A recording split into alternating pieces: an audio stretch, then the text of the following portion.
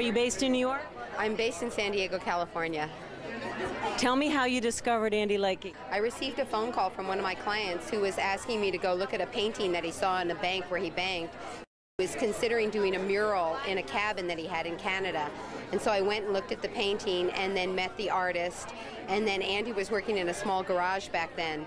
And I thought his work was phenomenal. And not only did I recommend my client to do the mural, which he did, but from then on, I worked with Andy and told him that what he was doing, he should be doing for the blind, the raised surfaces of the paintings.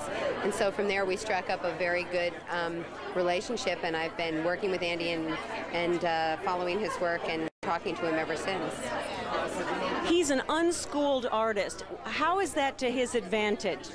Well, I think a lot of times we call these artists outsider artists, and that is because they don't have any formal education.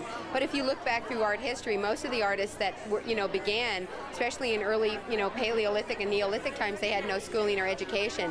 What that does for him is it gives him the advantage of not having any preconceived notions from his school and dealing directly from his emotions and directly from his own spiritual consciousness. And that is a very fresh outlook. He's not influenced by anybody. He's not taught by anybody. So everything that he does comes directly from his soul and directly from himself.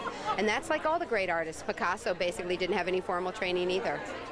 Now, you were influential in guiding him toward painting for the blind. And tell me, how did that come about? And I understand you have a kind of a personal mission regarding that. I was a teacher at a middle school for a number of years, and I was given a student. His name was Brian, and he was blind, and he never took art because nobody could work with him. So I said I would work with him, and when I was working with him, he was totally blind since birth.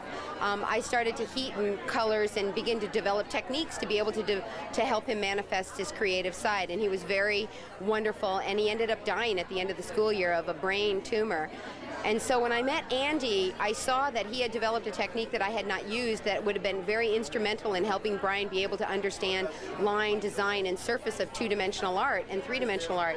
So I said to Andy, you should work with blind children and use your technique to help them further their creativity, because in a museum they don't allow people to touch, and that is the natural instinct with Andy's work. So Andy took that and he ran with it, and he's been extremely beneficial to blind students and furthering the case of art history and fine art for these kinds of students in the school systems. And I think the work that he's done with the blind institutions in terms of raising money for Stevie Wonder and using Ray Charles and collecting paintings has been a wonderful gift to our society.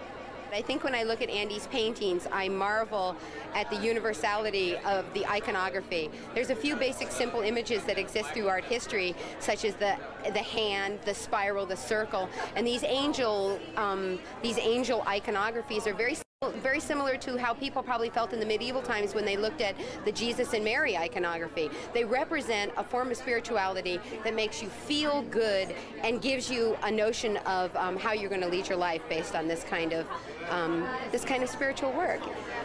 I think when I look at Andy's paintings, I feel content, I feel serene, and I feel happy that he's managed to come forward with his message, and so many people are appreciating it.